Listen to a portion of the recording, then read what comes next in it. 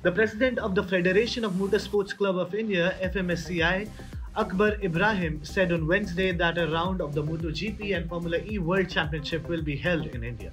According to a new statement from Ibrahim, Chennai will host a round of the FIA World Rally Star age 17 to 26 category in September, which will be organized by Madras Motorsports Club. The FIA Rally Star is a stepping stone for young people who want to compete in the World Rally Championship. In his keynote presentation at the FMSCI annual award ceremony here, he congratulated all of the national winners of 2021. We are working towards getting a round of MotoGP and Formula E to India. The Formula E is likely to be held on a street circuit in Hyderabad.